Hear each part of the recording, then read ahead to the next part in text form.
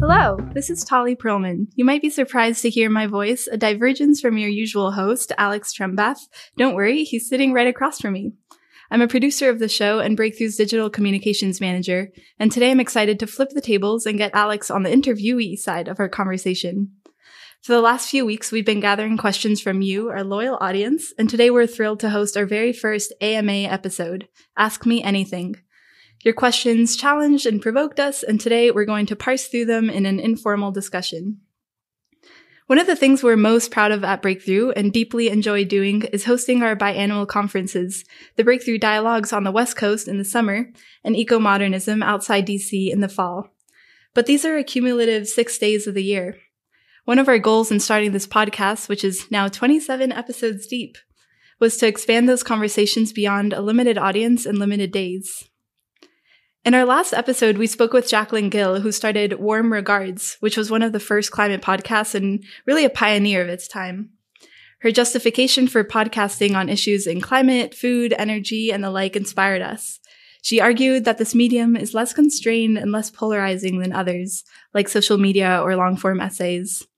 It leaves space for the messiness that makes conversations productive and allows for more of a two-way street, the way good communication should and must do. Today's episode is one way we're hoping to honor that, valuing listening above anything else and inviting you, our listeners, into the room with us. We'll be chatting about everything from climate denialism to electric scooters to whether eco-modernism is even a useful label. Hope you enjoy. With that, I'm excited to, for the first time, welcome Alex to the show. Alex, thanks for joining me. Tolly, I am thrilled to be here. Yeah, this has been a long time coming. I'm really excited we're doing this. Yeah, this is a great idea. I'm honestly a little nervous having done, like you said, 27 of these. I feel like I've gotten a little used to it, but on your side of the table. So now I'm a little jittery. I am too. So let's just jump right in. We got a bunch of really good questions. And I want to make sure we can get through as many of them as we have time for. I'm going to start with a question from Gus. He asks, can you think of a specific area of technology that you think is lacking in engineering talent or innovation rather than just, say, government funding or public acceptance? Yeah, I think this is a great question, and it's one that I've heard in various forms over the years. And sort of my reaction was to think that, take, for example, the electricity sector, which is responsible for something like a fifth of global emissions and is nowhere near deep decarbonization or on path towards deep decarbonization this century at the paces we think are necessary. But if you look around, there are a number of workable solutions, at least workable up to a point. We have nuclear reactors, both sort of conventional and a set of advanced reactors coming on board. We have renewable energy technologies like solar and wind. We have batteries for daily electricity storage. We have some early demonstrations of carbon capture technologies and other things like hydro and geothermal and things like that. So you put that all together and you can at least imagine a pretty deeply decarbonized electricity sector, especially with continued innovation around seasonal storage, advanced nuclear, and things like that. That's not to say that that problem is solved, far from it, but it is to say that if you look outside electricity, there are answers sort of fewer and farther afield.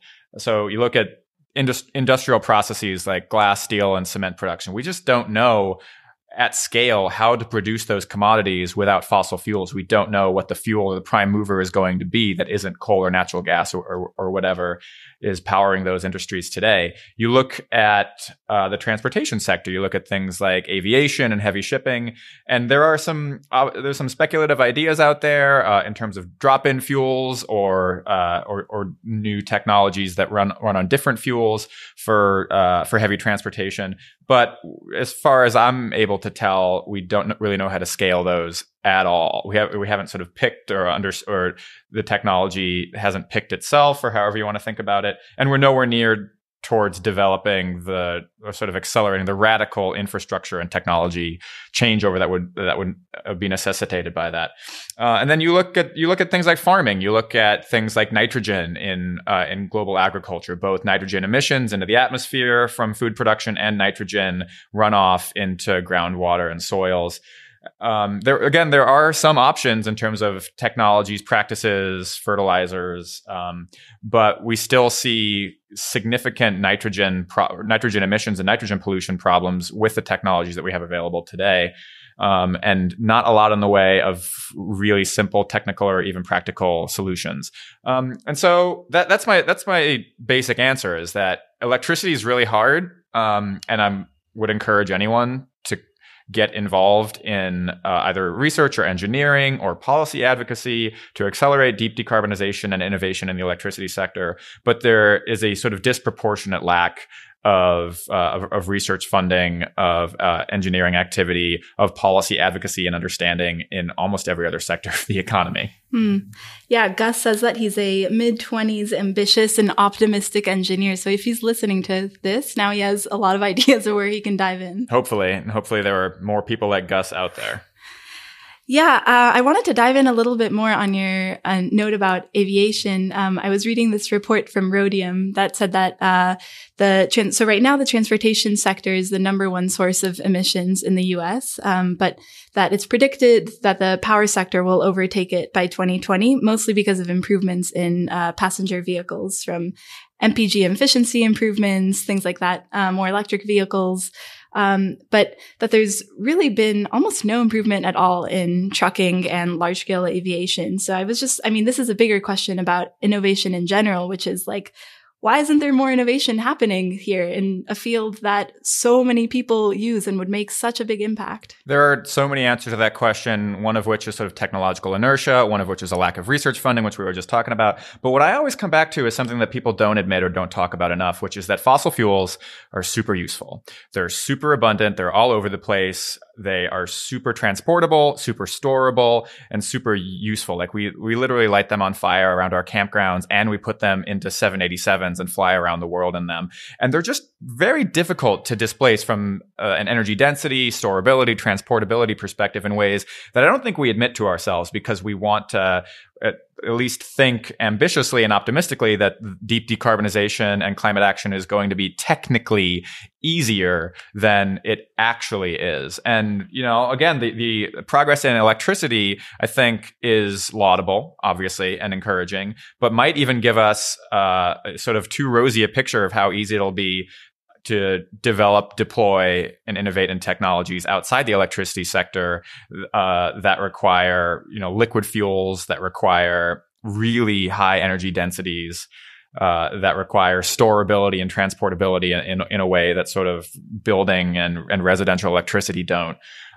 So again, there's, I could go on and on about the lack of innovation, the lack of understanding and prioritization around innovation investments, and socio-technical innovation systems that include demonstration, deployment, diffusion. I could go on and on about innovation systems and how they are flawed and how they could be improved. But I think the baseline consideration has to be an understanding that fossil fuels are super cheap, they're super available, and they're super useful. And if we're not honest about that, then we are setting ourselves up for failure. Yeah, I think that's a really crucial point and worth repeating. One of our most recent journal essays by John Simmons wrote explicitly about this, about how Greta Thunberg's environmentalism is very different than like Naomi Klein's environmentalism. And the one big difference there is really just the acknowledgement that fossil fuels run our world, and they've been really awesome and productive in a lot of ways. Like, they've allowed us to travel and have efficient energy in all of our homes and, have a higher standard of living. And that acknowledgement, and noting the value of fossil fuels is really, really crucial for us to move forward and start to think about how we might build a cleaner world, but with the same standard of living. Yeah, and I think we'll talk a little bit more about this other stuff later. I have plenty of time for arguments about climate denial and about fossil fuel companies not being always active partners in the push for innovation and decarbonization. But I think without that point that you just made, that these fuels, coal, oil, and natural gas mostly, have been super useful to society and have actually been nature saving in a bunch of ways. Coal saved the forests and oil saved the whales. We can get into why those are complicated another time. But if we don't sort of start from that premise, then I think we're telling ourselves a story about how climate action is easier than it will in fact be. Yeah, it's going to be hard, but a long slog that's definitely worth pursuing. So speaking of which, I want to get into the next question, which is from the Perfect Norm on Twitter. He asked, is Yang's climate plan worth a damn? And I think this is a good question as we're sort of getting closer to the next presidential election. Let's talk in general about how helpful or good or indicative these climate plans that are coming now from presidential hopefuls are. Yeah, I mean, it's a great question. Breakthrough is a policy-facing organization. We want to influence policy, and there is a surprising amount of talk about climate and energy policy happening right now. I wouldn't have predicted this a year ago, and that's seen in the Democratic presidential debates and in the plans that the candidates are releasing. So I don't know them nearly as well as, for instance, UC Santa Barbara's Leah Stokes, who is the resident expert on all things Democratic climate agenda, and you should look into her tweets and her writing on that if you want to get into more of the weeds. Having looked at all of them in some capacity, including Andrew Yang's, starting with Yang's, I would say that it's a very technologically inclusive and pretty expansive and ambitious agenda for dealing with climate change over the next 3-4 decades or more. We're talking about a technologically inclusive decarbonization and mitigation plan that includes things like renewables and electric vehicles, but also things like nuclear power, advanced reactors, carbon capture, direct air capture, and things like that. Yang, almost more than the other candidates, I think, also takes adaptation to things like sea level rise and impacts on crops very seriously. So I think his plan, to the extent that it is a plan, is pretty good. It is a pretty good picture of the problem and opens up a considerable space to talk about solutions. And I think that most of the plans kind of are. We're talking not just in a technologically inclusive way about mitigation technologies, not just about the whole problem, talking about adaptation, mitigation, air capture and things like that. But we're talking about the technology specifically. We're talking about the pathways in ways that we weren't 10 years ago. You can sort of quibble with some of the plans. Bernie Sanders, for instance, eschews carbon capture and nuclear, for instance. And in the most recent debate, I think Elizabeth Warren raised a flag about nuclear waste management in ways that I could quibble with. But on net, we're talking about climate change as a technological challenge. Mostly, we're talking about dealing with the impacts that we've already baked in. We're not just talking about sort of carbon prices or regulation the way that we were 10, 15 years ago. And so I'm mostly encouraged by the sort of shift in the dialogue around climate policy at the U.S. federal level. Yeah, it's exciting just the fact that they exist and that they're happening in such a central debate stage. So our next question is from Solomon, who wants to know, what's the real problem? Current emissions or the greenhouse gases already present in the atmosphere? Yeah, this is a question I've heard before, and I don't fully understand it. I don't know why we have to choose, but to take the question on its merits, we have been loading the atmosphere with carbon dioxide and other greenhouse gases for, 200 years, say, but more than that. But, since the Industrial Revolution, for simplicity's sake. And that has caused something like a degree of warming since the pre-industrial era. And we continue to load the atmosphere with carbon dioxide today. And the warming that we have produced through historic emissions will have lasting impacts for the coming decades. And every ton of carbon that we put in the atmosphere subsequently will worsen those impacts. That is to say that if we stopped emitting today completely, we would still deal with some sea level rise. We would still deal with some changing weather patterns over the coming decades. That's not a reason to not slow or stop emitting as soon as possible. And the converse is also true. Just because we've already emitted so much doesn't mean that it doesn't matter how much we continue to emit in the future. Just because we've baked in a certain amount of warming already doesn't mean that is the primary concern and our future emissions aren't. So the simple answer is to develop a very clear understanding of what the expected local and regional impacts of global warming are expected to be, given where we are today. And the mission remains as it ever has been, to bend the emissions curve down as swiftly and as steeply as possible. And I think that's mostly going to be through the innovation and diffusion of cleaner, cheaper technologies. Yeah, that seems to be a recurring theme in climate solutions, basically like widen the toolbox and use everything in it. Yeah, I mean, for the most part, and you could sort of quibble around the edges of that framework. We could have a conversation about dramatically scaling bioenergy with carbon capture and storage and building like sort of continent-sized global production forests to suck up carbon and then burn in power plants. Obviously there are interesting conversations on the margins about rooftop versus commercial versus utility scale solar, for instance, or what types of political economy will support what type of deployment of nuclear reactor. Those are interesting debates, but fundamentally from a sort of global climate change perspective, the more tools we have to bend that emission curve down, the better. And the better an understanding of expected future climate change, the better prepared we'll be to deal with what we've already guaranteed. Yeah, totally. So our next question is from Edith, and I think it's a question that most people immediately jump to as soon as you start having a conversation about climate change. It's a question about climate denialism. She says, "No wonder we make so little progress in dealing with climate change because so many people don't really believe in it." So how big of a problem is climate denialism? Really, should we even be addressing it? Yeah, this is a tough question for me. I think that I am not a climate denier. I don't think most people are. The science is extremely robust that the Earth is warming due to anthropogenic emissions, and that warming will produce negative impacts on humanity and on non-human nature this century and going forward.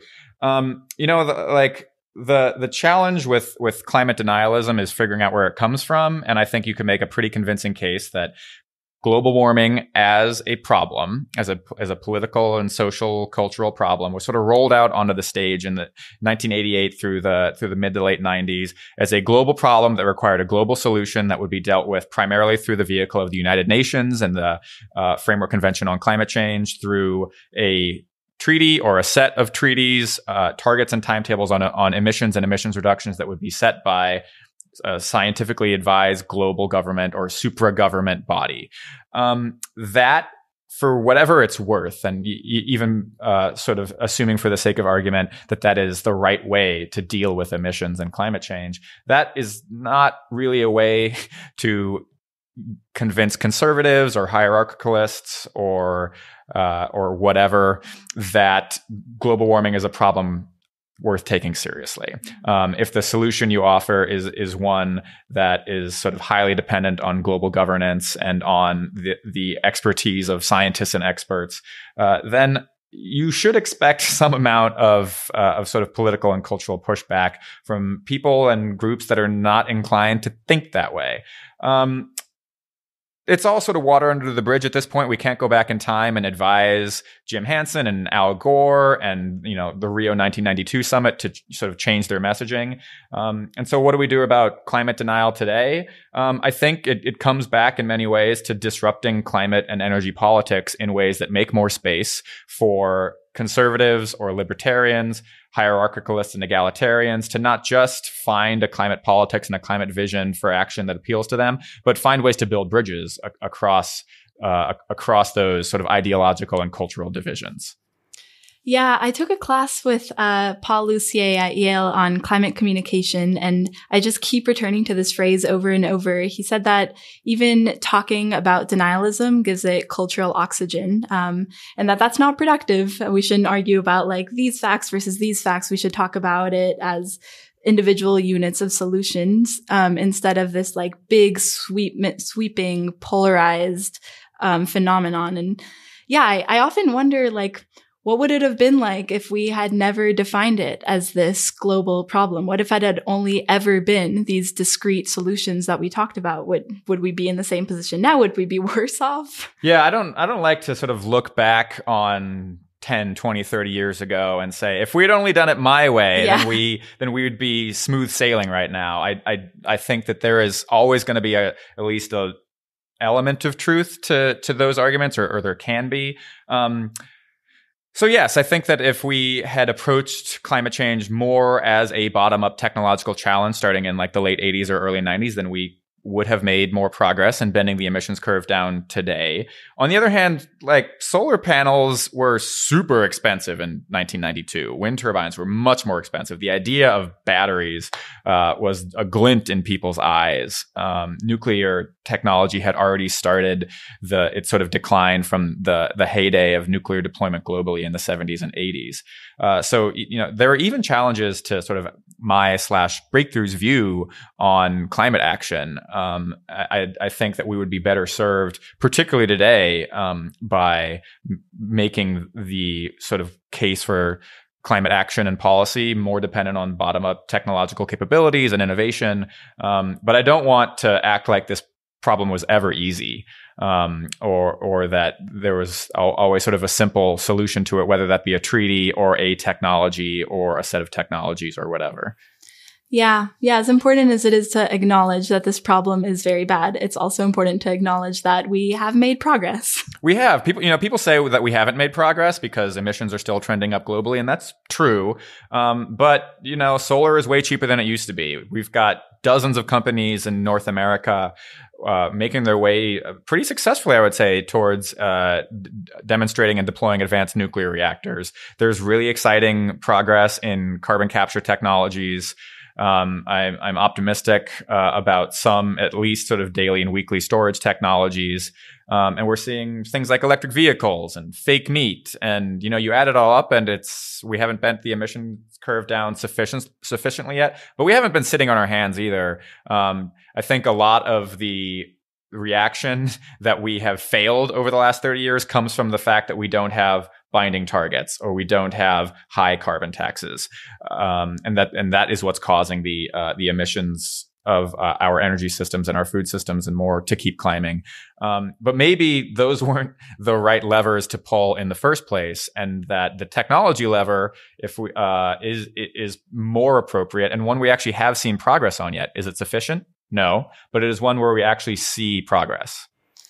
Yeah, that seems like a really productive lens to look at this through. Like this messy polarization exists. We're in this mess now. Let's look at the ways that we have managed to make progress within that and do more of that in the future. Yeah, and to come back to the question on climate denial, denial continues to exist, or lukewarmism, or whatever form it manifests in, and that can be problematic today as it has been for a long time. But as you and your professor say, sort of talking about it is a fun extracurricular activity if you want to stoke the flames of polarization. You see like Democratic politicians in particular using climate denial as a cudgel to drive a wedge between them and their political opponents. And I don't know how to stop that, but sort of talking about the science of atmospheric warming doesn't seem to do a whole lot compared to sort of expanding the envelope of technological options, or talking to local communities about adapting to climate impacts, or sort of developing new forms of technologies like small nuclear reactors or fake meat that sort of shake up the politics and the cultural symbolism associated with solutions. That I think is how you kind of move the ball forward. Yeah, I want to bring in this question from Christian because it fits in very neatly to the conversation we're having now. He has a question about alarmist opposition to climate. The example he gives is of his cousin who posts on Facebook about wind farms causing illnesses to flying animals. He asks, how do we respond to adamant opponents without being adamant yourself, but still responding appropriately? Yeah, I put a lot of thought into this question. I can't speak to with any expertise to wind farms causing illness or harm to humans or animals. So I'll try and pivot to another example, which is climate catastrophism. I think you could make a mirror argument about climate denial, actually. But there's a difficulty in, for instance, responding to, as this question implies, radical or sort of very adamant positions. One of which that has cropped up in the last 6 to 12 months is the idea that we have 12 years to deal with climate change. That just is not supported by the science. The IPCC says nothing like that. It's a distortion of various scientific findings about atmospheric thresholds that leads one to say that. And responding to that, I think the danger that the questioner points out can make one come across as less concerned about a problem. If you are responding to a really radical argument, you might be perceived by that person or by an audience as less concerned about a challenge. So I think the way that I think about it and the way that I try to communicate in engaging with really radical forms of any argument, whether it's denial or catastrophism or whatever, is to do so from a position of ambition and seriousness, not brushing off a radical argument just like it's annoying me, but in doing so that in a way that tries to sort of signal a seriousness and an ambition about the challenges that we have facing us today. For instance, I don't think that we only have 12 years to deal with the climate problem, and that I don't think we will reduce emissions by 50% globally by 2030. You might say that mine is the less ambitious solution when I say that it'll take us longer than that to reduce emissions. But I actually don't really accept the premise of that. I think that when we're talking about climate action in the 21st century, we're talking about a population of, sort of 7 going on 9 or 10 billion people this century, all working continuously on a multi-generational trajectory to deal with the impacts and sources of climate change. That is a hugely ambitious project. It requires fortitude. It requires expertise. It requires commitment to accelerating technological innovation, and it requires more than sort of ambitious sounding political rhetoric around a radical framing of problems. So I think that matters. I think that matters in the discourse around climate change as pragmatists who actually do take the problem extremely seriously. We wouldn't be in our jobs if we didn't take the problem very seriously. But also people who want to temper the really sort of radical and unhelpful claims about science or political action or whatever. Yeah, and understanding this opposition as coming from a place of concern, I think, is a pretty fundamental tenet in good climate communication, of like acknowledging the personhood and passion of the other person and meeting them there instead of going directly to these more polarizing statistics that don't really get at what the real underlying concern is here. This also made me think of something that Jacqueline Gill again said in the last episode about how making these really severe claims also could diminish the authority of the climate movement. Like if we do nothing and it's 12 years from now, and yeah, there's a lot of climate impacts happening, but the world is still alive and somewhat thriving, then everyone's going to lose faith in climate scientists. And so, you don't want to obscure the seriousness of the problem, but you also don't want to obscure the timeline that we have to work on it and give ourselves space to build coalitions and be inclusive and ask for local consent and tackle all of the dimensions of this issue. Yeah, I think that's exactly right. So next is a little bit more of a meta question. This is from Oliver. And this is really a question for you, Alex. You've been around Breakthrough, 7? 8.5. 8.5 years. Who's counting? Who's counting? Definitely not you. So, are there any positions that Breakthrough has held over the years that you now disagree with? And what have you most changed your mind about since you've been here? This is a phenomenal question. It's so phenomenal that we actually ask this question all the time at our events, and how, tell us about a time you changed your mind is a question that we ask often in interviews for jobs here at Breakthrough. I can think of a few instances of changing my time before I got to Breakthrough. It's what led me here, sort of changing my mind about climate catastrophism, changing my mind about nuclear power, like a lot of us did on our way towards working at the Breakthrough Institute. But that's not the question. The question is, how have I changed my mind since I've been here? And, I could think about it a little bit more. And maybe I will for a future conversation. I can't think of a position that I have sort of radically shifted or done a 180 on since starting at Breakthrough. But there are two things that come to mind where my thinking has shifted considerably. And the first is just on renewable energy technologies. I started at Breakthrough significantly more pessimistic about the prospects for solar energy in particular than I am today. And part of that is just me following like the technology and the evidence. It's just gotten cheaper, faster than I thought it would. I've written a lot about this. I continue to think that solar plus wind plus, the whole bucket of renewable energy technologies is not remotely sufficient to the task of deep decarbonization. But I think they'll play a bigger role at a faster pace than I expected, 5, 6, 7, 8 years ago. The other thing that comes to mind is a little bit more upsetting, and it's sort of about the role of organizations like Breakthrough in the world. I have become less confident in the ability of experts and sort of evidence-based research to influence policy and culture in a helpful way. In the sort of age of Brexit and Donald Trump, we just, I think, see less influence of scientific research and think tanks than many of us in these positions might have hoped for. Part of that is probably a good heat check on all of us. I don't think that we actually want a sort of national or global technocracy in which Alex Trembath and the eco-modernists at the Breakthrough Institute are just sort of designing policy that is then put in a box and then shipped off to the Congress or anything. But it's actually the sort of backlash is a little bit worse.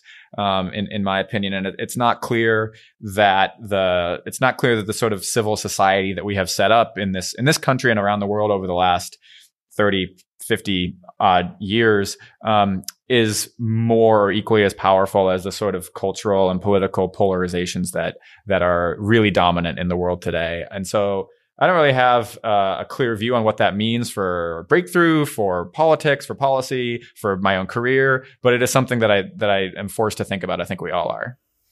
Yeah, just to interject a bit of optimism into this. Maybe it's just that I've been here for so much less time than you, and so I still have my rosy-eyed vision, but I do think that if you're not trying to convince an entire country, especially one as far-flung and diverse as this one, it does seem that it trickles up a little bit better to smaller places like states. Like California just passed their 100% clean energy standard, and we're seeing a lot of awesome stuff, especially in the Bay Area, coming out of innovative startups. So the federal level is very hard to tackle. And you can't just sort of insert your neat boxes of Alex Trembath policy directly into the Oval Office. But maybe if you're looking a little bit more specific, a little bit more locally, the research can get in through the cracks a little better there.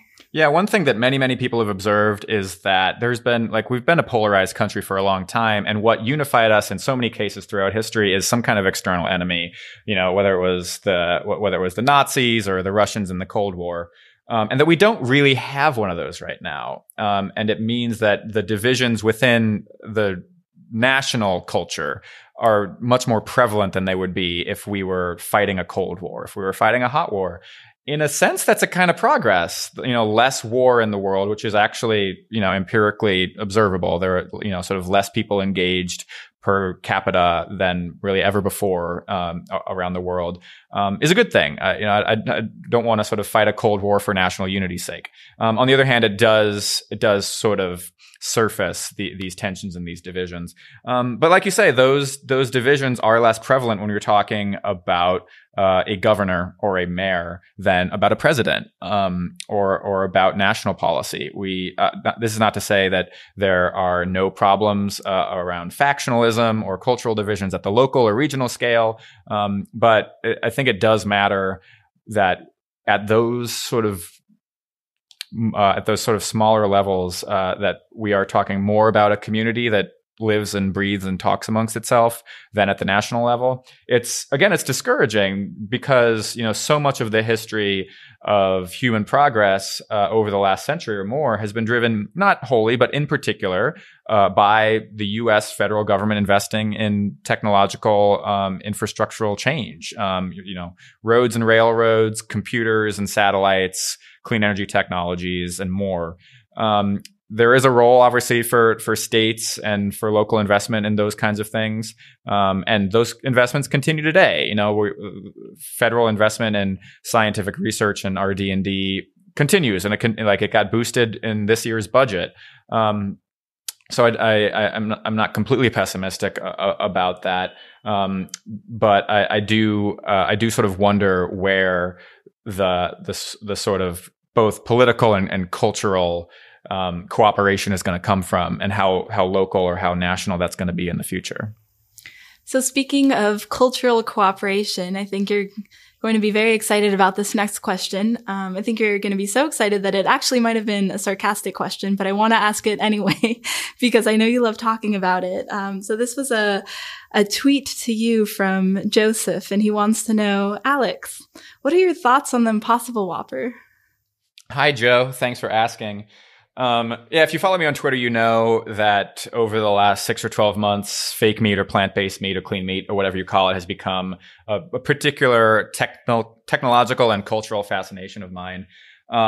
And I appreciate that Joe asked the question about the Impossible Whopper. I wrote this essay a couple months ago at 1.0 at Medium about the new availability of fake meat, of the Impossible Burger at Burger King, and how this had suspiciously turned a bunch of folks who used to be or said they were in favor of plant-based meat as an environmental solution into skeptics or outright opponents of it. The example that I used was Mark Bittman, who in 2012 wrote a column at the New York Times about how great fake meat was because it was sort of cutting off the middleman between plants and the human diet that was chickens and cows, and dramatically lowering the environmental impacts in doing so. But then all of a sudden, it's available at White Castle. It's available at Burger King. It's available at Del Taco.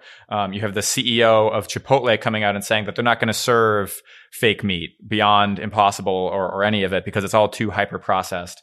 And it just smacked of a foodie elitism that drove me a little crazy. When we're talking about environmental solutions, we can't just be talking about environmental solutions for the elite or for the wealthy or for the environmentally well-to-do. And I think there's a particular tendency to do that within sort of foodie environmentalism. And I don't mean to denigrate these communities. There's a lot of good work being done on farmers markets, on urban gardens, on cleaning up sort of local food. But these are just not the solutions that are going to scale to feed the planet this century. And we can talk more about the ways that different scales of food production and energy production can coexist, and I think they should. But all of that is to say that if we're talking about a ecologically friendly product, whether it's a solar panel or a nuclear reactor or a plant-based hamburger, then it can't be appealing only when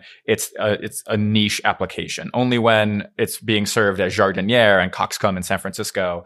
The point of these technologies is to scale, and that will bring new challenges to our landscapes and to our diets and to our food production systems and to our energy systems and to our cultures.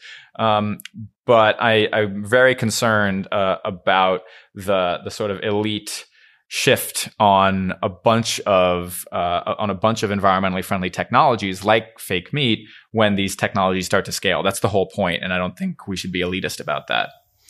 Yeah, I'm really glad we're talking about this because I think this opens up a whole can of worms, which is pretty fundamental to climate change and climate solutions. So I actually do want to dive in a little bit more to whether this conventional, small is beautiful, Alice Waters, Michael Pollan environmentalism can coexist with this eco-modernist strain of environmentalism like Impossible Meat or, advanced nuclear or things like that. Do you think this is a fundamental rupture, or are these compatible in any way? How do we have to pick one or the other, or can they coexist? Yeah, what's frustrating to me about the Mark Bittman position is that it treats them as incompatible, when in fact, I think they are compatible. And you and I know this great essay by Emma Maris in a recent issue of the Breakthrough Journal called Interwoven Decoupling, which talks about how different scales and different types of technological approaches to environmental problems or whatever can, as Emma says, be interwoven or can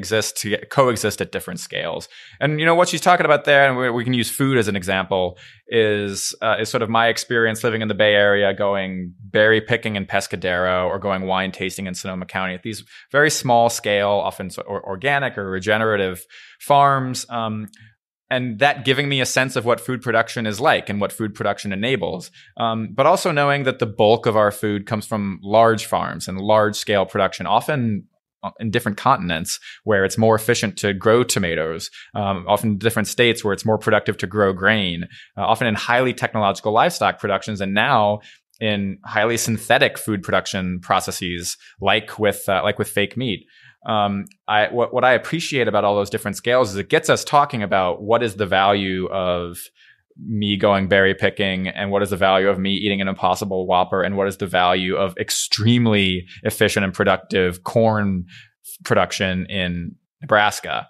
That's a really important conversation, and there will because no one gets to decide from on high that it's all going to be high efficiency grain and Impossible Whoppers versus like very low sort of very low density and highly labor intensive farms all over the place. These systems will by necessity coexist to some degree, and I think we have to be honest about that and talk about the ways that they coexist and how and negotiate to what degree are we going to be relying on large systems versus medium or smaller size systems. Again, if we're honest about our values and the way that we want to use land to do that, then I think it's a very interesting and engaging and enlivening conversation. If all of these systems are assumed to be completely incompatible with each other, and a type of food production or energy production, whatever, is assumed to be bad prima facie, then that just stops the conversation before it gets going.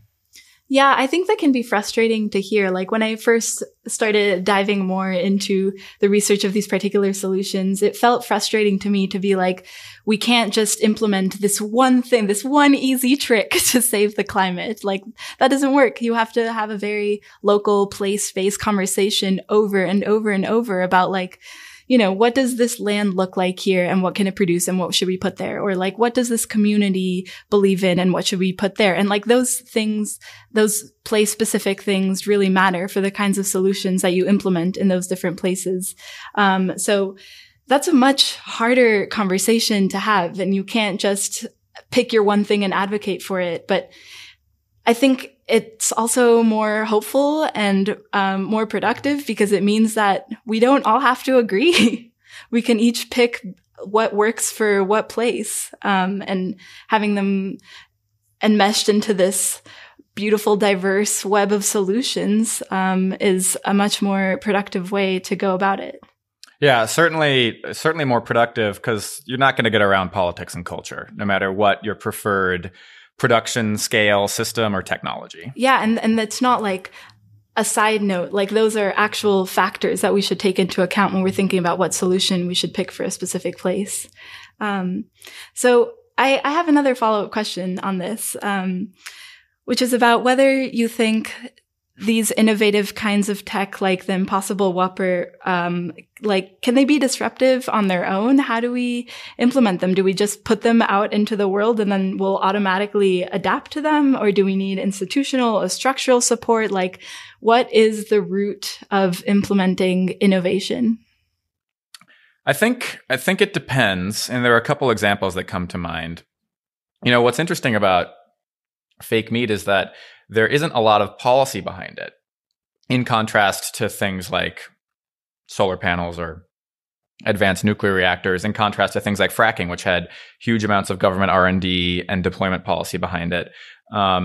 Fake meat is actually sort of unique in the history of potentially groundbreaking, disruptive, environmentally technological solutions, in that a couple companies, really, a growing number of companies are experimenting with new ways to combine plants and process plants to make them taste like meat.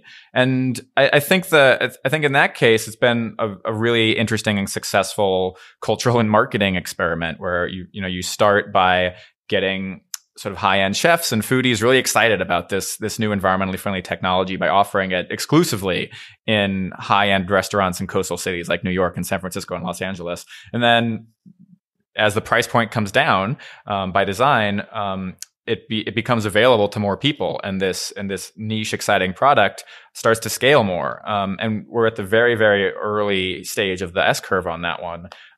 But it's been very interesting to watch. Again, the sort of typical model tends to involve some amount of government support in subsidies for deployment of early technology, certainly support for RD&D. Another good example is the electric scooters that I continue to find really fascinating, and I think we're again at the very early slope of the S-curve on the e-scooters, which were interesting in contrast to the bike shares that have been in cities like New York and San Francisco for a long time. The bike shares, which city governments worked with Ford and Citi and the bike manufacturers to set up to build corrals and to build actual sort of systems and policies around where these bikes get deployed. The scooter companies just showed up in San Francisco one day and dropped a bunch of scooters all over the place, and thousands in places like in Oakland and San Francisco and Los Angeles and DC, and then just waited to see what happened. And now some cities, San Francisco, for instance, took permits away from Lime and Bird, but gave permits to other companies. Cities are now talking about dedicating parking spaces to keeping those scooters, instead of the scooters just ending up wherever on the sidewalk or being thrown into the San Francisco Bay or whatever. So it's interesting to see how innovation unfolds in different ways and at different scales. With the scooters, it's very sort of bottom up. It's very messy, but we see how socio-cultural systems adapt around these new technologies and these new ways of getting around. Particularly when those really do disrupt both our sort of sidewalks and our roads and make us rethink our car infrastructure and our sidewalk infrastructure. So this doesn't have a whole lot to do with sort of global food production or sort of high levels of energy production around the world, but it is to say that the way that technologies are embedded in our lives and in our infrastructure is very different from technology to technology, and it's worth sort of learning from these examples how different technologies scale given the different contexts. Yeah, again, no one size fits all.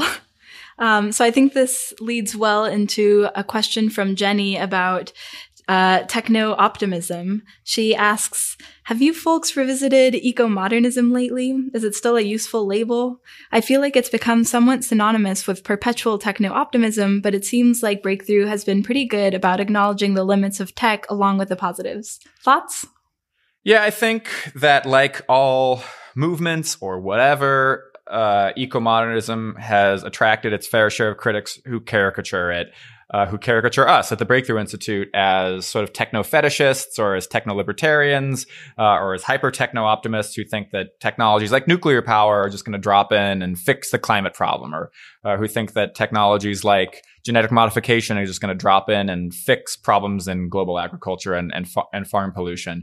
That has never been the case. We have always sort of made pains, as you and I have been talking about this whole episode, to surface the social and cultural and political elements that go into these big technological transitions and solving these big environmental problems.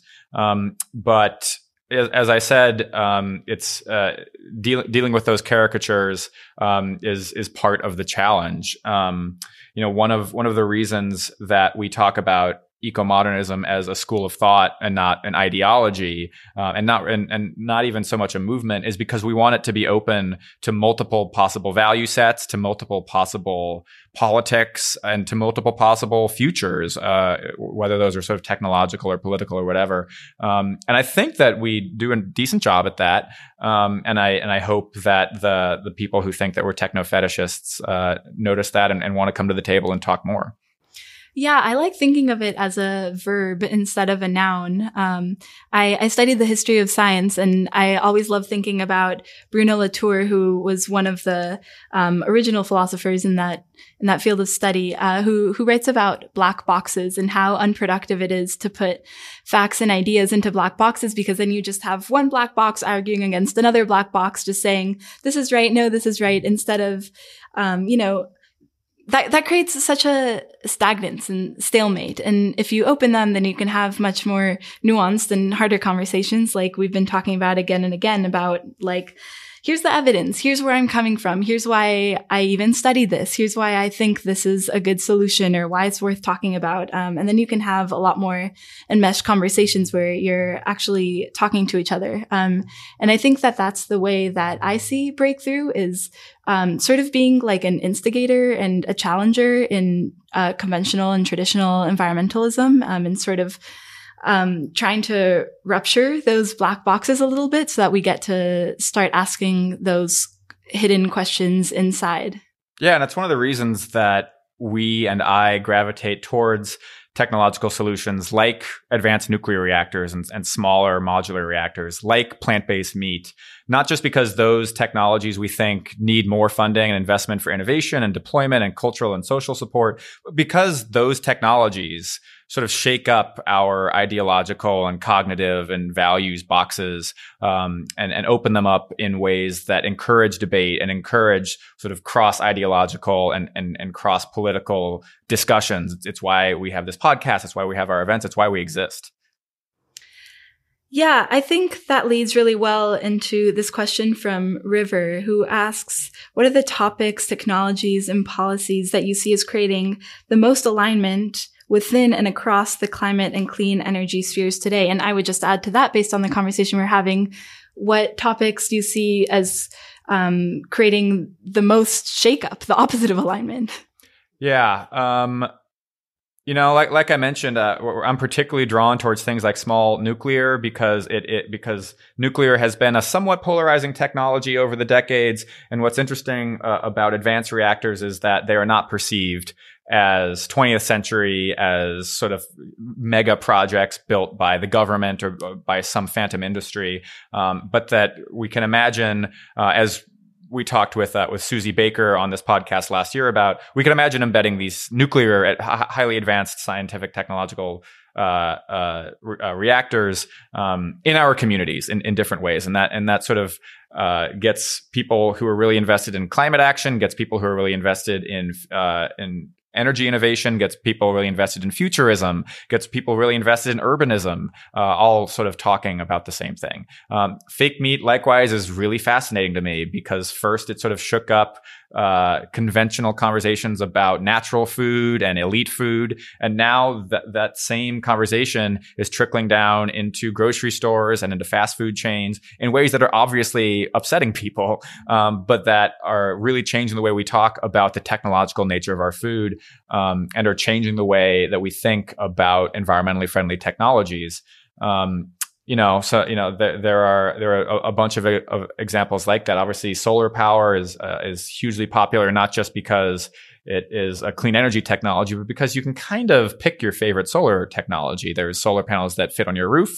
There's solar panels that fit on IKEA, and then there's solar panels that are in huge configurations out in the desert, and those have their different technical and economic benefits and drawbacks to them, but are sort of they sort of generate a cross ideological, cross technical conversation about these different technologies that is really interesting. So unfortunately, I think that's all the questions from our listeners that we have time for, but I do want to ask you one more question because we make all of our guests answer it. So I want to make you answer it, Alex. What gives you hope? I was terrified to answer this question, which is funny because I am a techno optimist at the Breakthrough Institute, and I ask this question all the time. But I'm gonna go a little into left field to answer it. So in the rest of my life, I co-lead a free fitness group here in Oakland called November Project. It's in 51 other cities around the world and growing. In Wednesday mornings in Oakland, and in some cities in Monday and Friday mornings at 6:30, dozens of people meet up in their city for free and do 30 to 45-minute workouts together. And why I bring that up and why I say that brings me hope is because in this conversation about bridging ideological divides, about bridging cultural divides, about dealing with things like polarization in an age where we don't have an external enemy that we can sort of point our anger and that sort of brings us together as a national as a national community, and as politics continues to divide us, and as things like technology tribalism continue to divide us, things like fake meat are getting people really upset. I think there really is a need, and there always will be, for community, for ritual, and for gathering.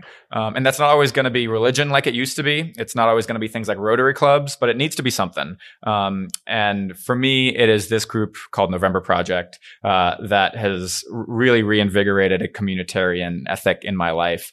My guess is most of the people listening to this won't do it, but I think you should do something that gets you out of Twitter, gets you out of your immediate sort of social and ideological bubble. All of the staff at the Breakthrough Institute is very familiar with November Project. It's Alex's favorite subject, but I've never heard it framed quite in that way. It might actually make me vote for the first time. Everyone's welcome. It's free. It's for everybody. So with that, I want to thank you for joining me today, Alex. Thank you so much for having me. This was a blast. Thanks for tuning in to the Breakthrough Dialogues. We have really enjoyed receiving your questions the last few weeks, and we really hope it won't stop here. Please continue to engage with us. You can always find us on Twitter at the BTI or email us at info@thebreakthrough.org.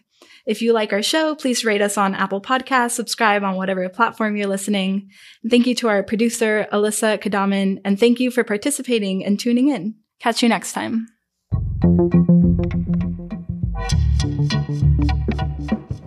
Thank you.